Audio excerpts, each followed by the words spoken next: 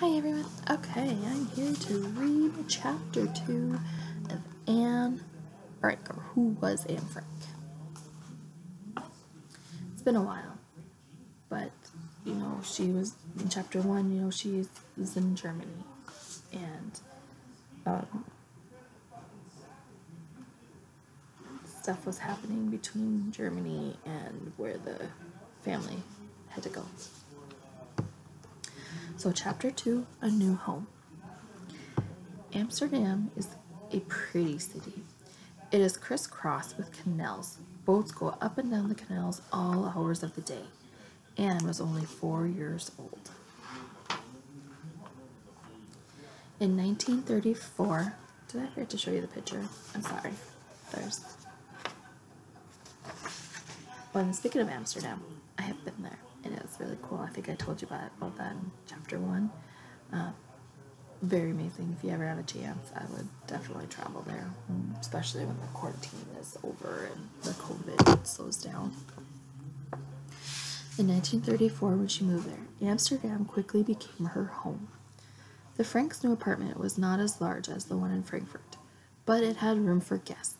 Otto and Edith missed their old friends and family, so they were very happy when Oma came to live with them. They hoped other relatives would visit too.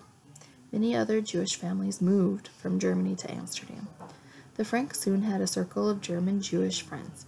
At school, half the children in Anne's class were Jewish.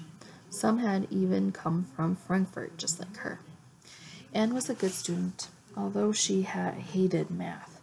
She was a chatterbox, and often teachers had to scold her to be quiet. In her free time, she liked playing ping pong. She started a ping pong club called the Little Bear -2 Club.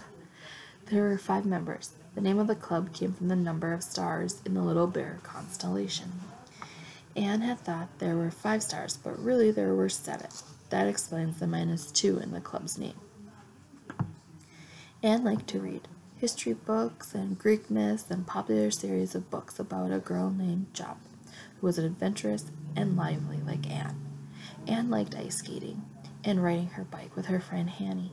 Hanny went along with Anne with all of Anne's pranks. Sometimes Anne and Hanny stood on the balcony of the Franks' apartment, poured water on the people in the street below. Anne was a good swimmer. Amsterdam was not far from the seashore. Many photos show Anne and Margot at the beach in swimsuits. In one photo, skinny little Annie has a blanket wrapped around her. She later wrote that she had been freezing when the picture was taken. Her mother often worried that Annie would catch cold because she was sick a lot. She missed many days of school because of coughs and flu. She loved going to the movies and cut out pictures of movie stars from magazines. She even had daydreams about being a movie star herself one day. But she wasn't sure she'd be pretty enough. She thought she was an ugly duckling. In many ways, Anne's childhood was very much like most kids, except every once in a while something scary would happen. In 1938, her uncle Walter was arrested in Germany just because he was Jewish. He was sent to a labor camp. It was like a prison. Eventually, Uncle Walter was lucky enough to win his freedom by agreeing to leave Germany forever. He ended up moving to the United States. The White Rose. Not all Germans believed in Adolf Hitler or his hateful ideas. Some risked their lives to stand up to the Nazis. In the city of Munich, a group of university students wrote pamphlets against the Nazis that were given out all over Germany. The pamphlets warned that Hitler was destroying the freedom of the German people. It was time to stand up for justice and tolerance. The students were led by a brother and a sister named Hans and Sophie Scholl. They called the group the White Rose. The Nazis soon put an end to the White Rose and killed its leaders. Today, many German schools, streets, and landmarks are named in honor of the brave young people who were not afraid to speak up. So there they are, Sophie Scholl and Hans Scholl. But how safe was the Netherlands? In 1938, Hitler reunited Austria and Germany. Austria was the southern border of Germany. The people there spoke German, and most were happy to be part of the powerful empire. So there's Germany, which is the Nazis were at, and now they are moving to Poland, Czechoslovakia, there's Munich, or they started the White Rose, and Austria is down here. They cheered Hitler's soldiers when they marched into the city of Vienna. The Dutch, however, hated Hitler. Most people couldn't stand the idea of being under his control, but did it matter what they thought? In March of 1939, Germany invaded Czechoslovakia. What if Hitler decided to make the Netherlands part of the empire too?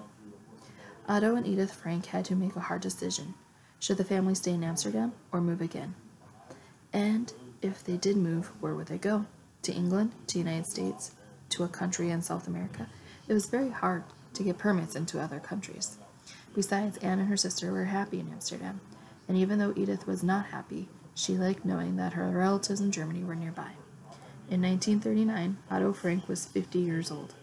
He felt that he was too old to start his life over yet again. In the end, the Franks decided not to uproot the family for a second time. They would stay in Amsterdam.